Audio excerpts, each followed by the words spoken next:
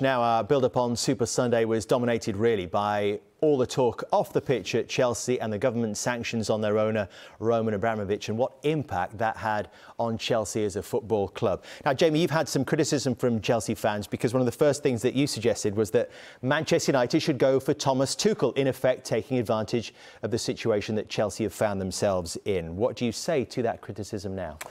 Well, it's fair to say I had a few heated discussions, shall we say, at Stamford Bridge yesterday, and the Chelsea supporters, the same as any set of supporters, are very passionate about their club and at this moment feel like the world's attacking them and they're defending their club. So I totally get that, but there was a few conversations about that. I wouldn't change my opinion on it. And the reason why I think it's a little bit hypocritical of Chelsea supporters is that if teams, whether that's Manchester United with the manager or people thinking they can get Chelsea players, are going to take advantage of the situation that they're in right now. Chelsea have been doing that for 20 years. That was the big thing of Roman Abramovich coming. We can throw our money about and we can get who we want. We're going to go to Manchester United. The first thing we do, they're a money-making machine, United. We want to become that. We'll go and get Peter Kenyon, their CEO. We'll go to Liverpool and take the best midfield player in Europe and destabilise that club for two summers. Didn't get him. We'll get Ashley Cole, invincible, won everything at Arsenal. Yeah, we'll go and get him. We'll get caught tapping up, doesn't matter, we'll pay the fine. England flying at the time with Sven-Göran Eriksson.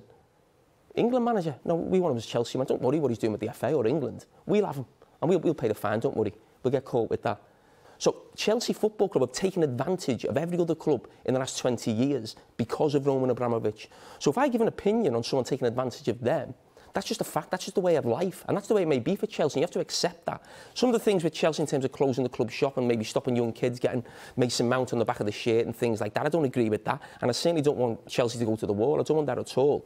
But if that's my opinion of it, I certainly don't want Chelsea fans next time I go there questioning that opinion, because that is exactly what Chelsea have done for 20 years. Your opinion? It's a fact. A lot of it is opinion. But the interesting thing now is where this story goes next. We read that it's final bids on Friday, Gary. We also read that there are over 150 interested parties. Is it in everyone's interest that this situation is resolved as quickly as possible? Yeah, I mean, I agree with what Jamie just said there. There's no way that Chelsea can go bust. The government are going to have to ease restrictions if need be. I can't see how a £2 billion, £3 billion sale can go ahead in the next 15, 16 days, which is apparently the amount of time that Chelsea have in terms of needing to bring new money in.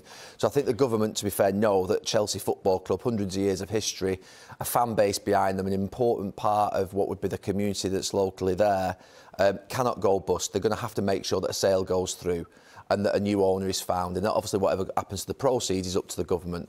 But it's a wake-up call. It's a massive wake-up call this last few weeks for football. It's a massive wake-up call for me. My historical position on, shall we say, new money coming into English football has improved the competitive landscape enormously over the last 20 years. I'm a fan of the traditional elite, as is Jamie, Arsenal, Manchester United and Liverpool. But I've welcomed Jack Walker's money at Blackburn, Roman Abramovich's money, the fact that Manchester City have come in and challenged the elite. We've got an unbelievable Premier League with great football teams. And we've benefited from that. Just globally, the Premier League is seen as an absolute model for everywhere. I've also recognised that when states have come into English football, they've improved communities around them, as has happened in East Manchester with Manchester City, as hopefully would happen with Newcastle. And I've also thought that when that sports washing term has been mentioned, I've maybe seen it naively that can be... We could have a positive impact through sport on the communities and local people in the countries that are investing, that we can actually make their lives better somehow, that those states will soften their what would be very hard stances in there, what would be appalling behaviours that they have, and that we would try and make positive change through sport and we'd rise above it. However, in the last 2 or 3 weeks, I said last week that those sort of what would be views are being greatly tested to the point now whereby I'm even thinking, you know, I'm probably wrong here. I'm wrong. I think it's coming absolutely hurtling down the street at football. The Premier League won't know what to do with this, and to be fair, I can see why. I can imagine the executive of the Premier League sat there looking at their owners and saying, what do we do with this situation a couple of weeks ago? You've got Chinese money sat over here, you've got Russian money sat over here, you've got Abu Dhabi money sat over here who are abstaining at the UN in that period. You've obviously got the Saudi money at Newcastle. And they'll be sat there very nervously thinking, we don't want to set a precedent here, what do we do? And the Premier League only reacted after the government had sanctioned Chelsea and removing Roman Abramovich as a director. They weren't proactive, which is not leadership, because they don't know what to do on this subject. And football's got a big problem, because I don't think now it's going to be accepted anymore. I think there'll be an independent regulator put into football. I think it was coming anyway. But Super League, Saudi money, Russian money, Bury, Derby, lack of sustainability, lack of real-time financial monitoring, lack of fit and proper persons test. Football is absolutely coming under huge scrutiny. And it isn't just football. It's not just a football problem, this. You know, Russian money's washed its way through London, has washed its way into, you know, political parties. So it isn't just football, but football is a massive part of this country's fabric, and it will be the centre of what would be a lot of the sort of things that happen and how it deals with it.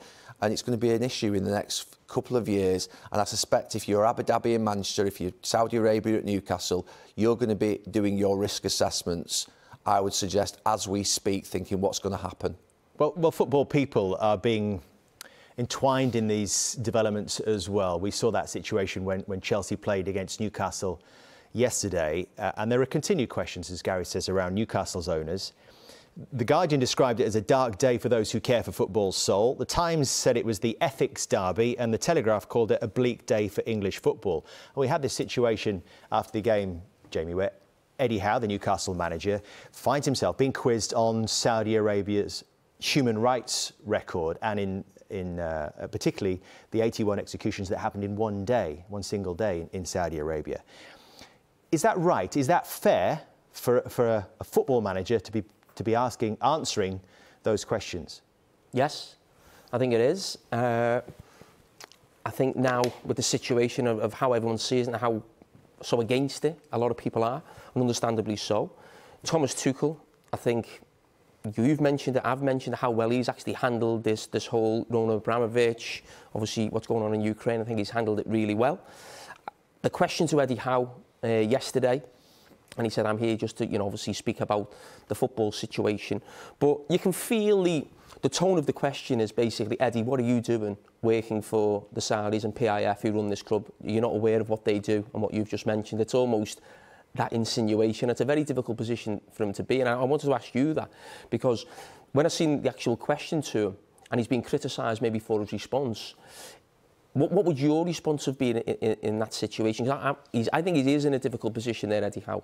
Extremely difficult position. I think that Thomas Tuchel over this last few weeks has been statesmanlike in actually standing up, getting the balance right between understanding that he is obviously working for the football club, but also that it's not right.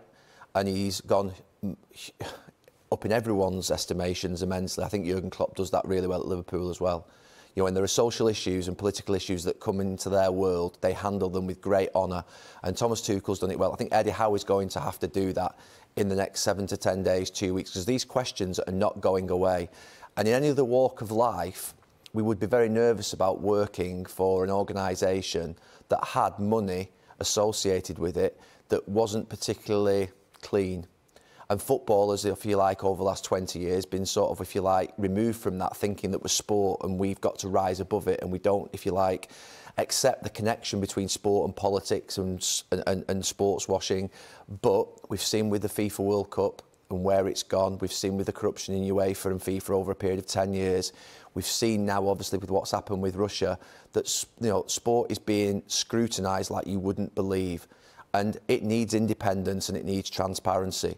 And that's why I think at this moment in time, if we're bringing it back to the Premier League, you know, it's too much for the executive of the Premier League at this moment in time. These are massive global issues that are hitting home on our doorstep. And Eddie Howe is having to deal with those. And he's not prepared to deal with those. When I say he's not prepared, he's prepared from a media perspective, but he didn't take the job anticipating that he was going to be asked about these massive political and issues relating to a war or mass executions in Saudi Arabia. You know, he's a football person. But if you're a football manager now, you're going to have to stand up and answer those questions. And there's one thing's for certain, the journalists have to ask them. They have to ask those questions.